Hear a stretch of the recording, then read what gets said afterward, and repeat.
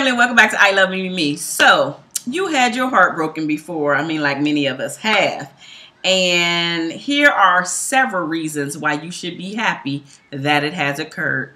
We'll talk about it right after this.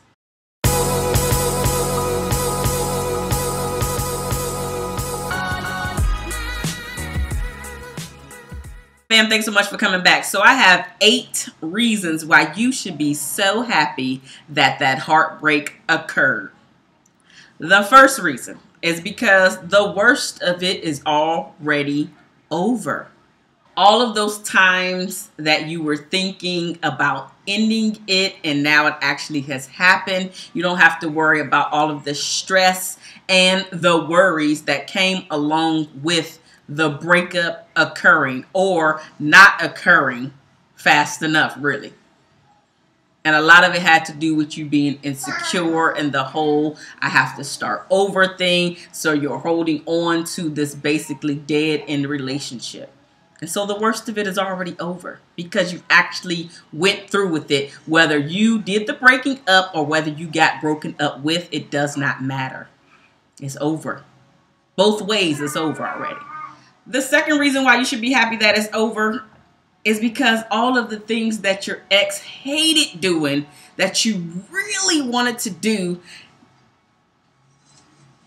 or that you slowed down doing, you can now pick them right back up. You can jump back into all of the things that made you happy. Yes, you can. Yes. It's good. It's good if you do that. The third reason why you should be happy is now that you can actually reflect on what happened and how much you've actually grown from being in that relationship. Because when you're in it, you don't realize the growth. You see the growth afterwards, or after you've been through something, then you realize the growth that had occurred. You don't realize it when you're in it. So reflect and then applaud yourself about your growth. The fourth thing to be thankful for is that breakups actually show you what you need to work on. As long as you can identify it, you can now work on that thing so when the next relationship comes, that thing is no longer an issue and it lessens the chances that another breakup will occur. It will also help you to start on that path of self-growth. Because once you identify one thing and you want to get better at it, it's basically like a domino effect. Now you want to tackle the next thing that you can get better at. And then you want to tackle the next thing that you can get better at. And then guess what? You are inadvertently building up your confidence. You're building up your self-esteem. And you're also really solidifying the fact that your next relationship will actually be so much better than this last one. The fifth thing to be proud about is that now you can actually know that you can function under stressful situations. You were the person who went to work and nobody knew that you was going through a breakup. None of your family members knew that you was going through a breakup. But guess what? You was able to hold your life together, get the things that needed to be done, and then come back home. And if you needed to relax, relate, cry a bit, be in your feelings a bit, you were able to do that. But you were able to function in this stressful situation, especially now that it's over with. You're not woe is me at work either. You're like, you know what? It didn't work out. Yes, it does suck. You're angry. You're pissed off. You're going through all of those emotions, but you're not taking it out on anybody else. You are taking on all of your stuff by yourself, or maybe even with a close friend. But as far as like your coworkers and people outside of your inner circle, they don't know what's going on, and that's fine. That's great, actually, because everybody don't want to see you win. And some people are on the outside waiting for you to go through a breakup and waiting for you to be broken down and miserable. The sixth thing that you can consider is now that you can do an actual upgrade on not only your future partner, but also your lifestyle. And the person will now fit your lifestyle better. As I already mentioned, some of the things that you did not, that your ex did not want to do, now you're starting to do them. So maybe because you're putting yourself out there and you're getting back to doing the things that you like to do, just maybe you happen to run into somebody who likes to do those exact same things. So now you have a better fit for your new relationship, and now you have inadvertently did an upgrade on your partner as well.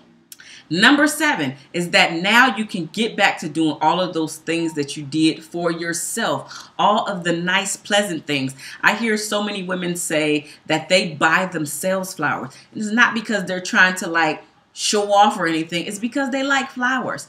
And so at this particular point in their life, they're not dating anybody, but they still want the flowers. So once a week, they go out and buy the flowers for themselves. This is a very nice thing to do for themselves. They like the smell. They like the whole thing about them being fresh and new. It brings them happiness. It brings them joy. Just the little things. You can get back to doing all of those things for yourself now. The 8th thing to consider is that you have to trust that God has a better plan for you. Because a lot of times we do the picking instead of letting God do the picking for us. And even if you got into that relationship and it actually made it to marriage, maybe you were going to end up a statistic, a divorcee, and it doesn't have to be that way if you slow down and let God do the choosing for you. This is going to absolutely help you when you start working on yourself.